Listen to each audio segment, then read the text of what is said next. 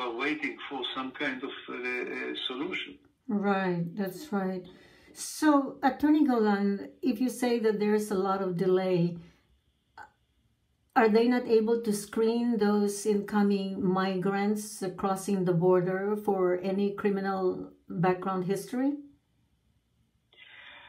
Look, when I speak about delays, I speak about the delays in legal immigration.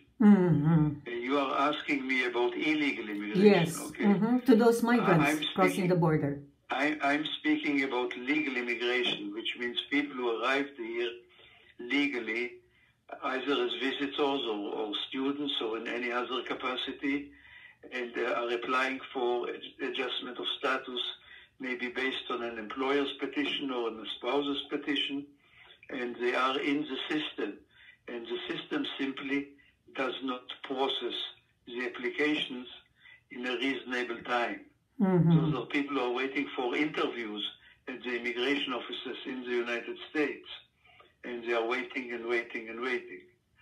For example, if you got a green card, a conditional green card, conditional residency, by marriage to a U.S. citizen, and after 2 years you have to apply for a removal of condition, it may take you 2 years or more to get the interview or to get a response for your I-751 application for removal of condition.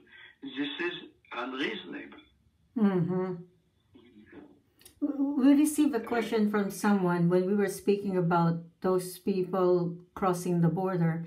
They said, wasn't it before an automatic expulsion of those who cross the border? Did this ever happen before, Attorney Golan, that they are expelled out of the country immediately when they cross the border illegally? Yes, under Trump it was. Under Trump it was. Trump initiated a program that was called Stay in Mexico, which means if you arrived, you can apply for you may apply for political asylum, but you have to wait for in Mexico for processing of your application. And they didn't let you come into the U.S. to wait in the U.S. for the processing of the application.